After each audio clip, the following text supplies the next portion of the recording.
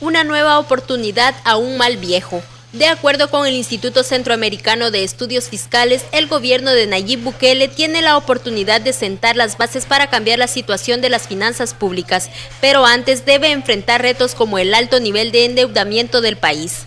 De hecho, durante este primer año de gestión deberá afrontar el pago de 2.400 millones de dólares en bonos del Tesoro.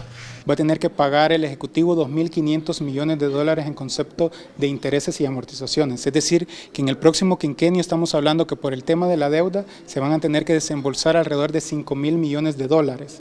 Esto va a implicar que la partida presupuestaria más grande de El Salvador siga siendo el servicio de la deuda. Sin embargo, el ICEFI considera que medidas como suprimir la Secretaría Técnica y de Planificación de la Presidencia dificultaría la administración del Ejecutivo, pues esta instancia es la encargada de supervisar el cumplimiento de los planes de gobierno.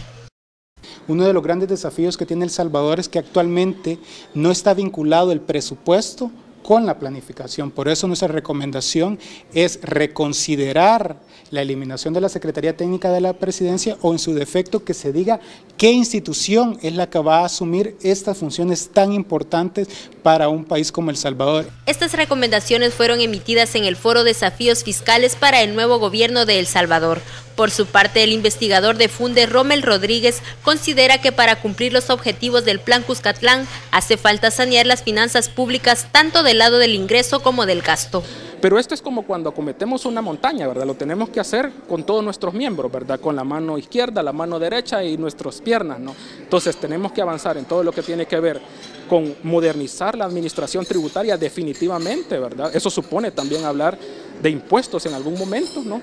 El doctor Héctor Dada Iresi considera que el diálogo político será un desafío para Bukele, pues ha generado fricción durante los primeros días. Creo que el principal obstáculo del diálogo es la actitud del nuevo presidente. Es una actitud confrontativa, nada favorable al diálogo.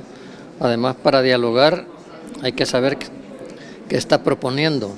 Bukele ha lanzado duras acusaciones contra el FMLN y ha entrado en debate con legisladores de Arena. De hecho, varios sectores coinciden en que el diálogo político será la principal herramienta para el gobierno de Nayib Bukele, que deberá contar con el respaldo de los diputados en la Asamblea Legislativa para aprobar el presupuesto del próximo año que incluya el pago del servicio de la deuda.